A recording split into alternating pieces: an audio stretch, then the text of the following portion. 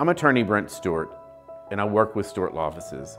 I want to talk to you today about the difference between what is called a third-party action in a workers' compensation case. Years ago, there was no such law as workers' compensation, and employers would be sued in civil court. The employers did not like being sued in third party and wanted a system that they would better be able to understand what they would have to pay if they had an injured employee. Therefore, the workers' comp system went into effect.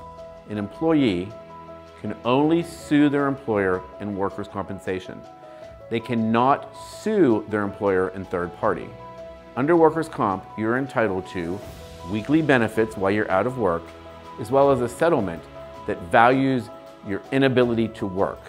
Third parties, on the other hand, are cases you bring against people that do not employ you. In some situations, you can be injured in the job and have a third-party case against another party.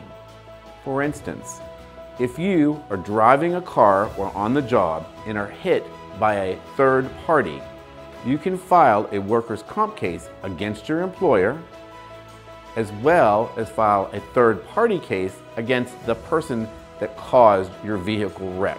So, if you've been involved in a workers' compensation accident or a workers' compensation case with an accompanying third party, please feel free to call me, Brent Stewart, at 866-STEWART.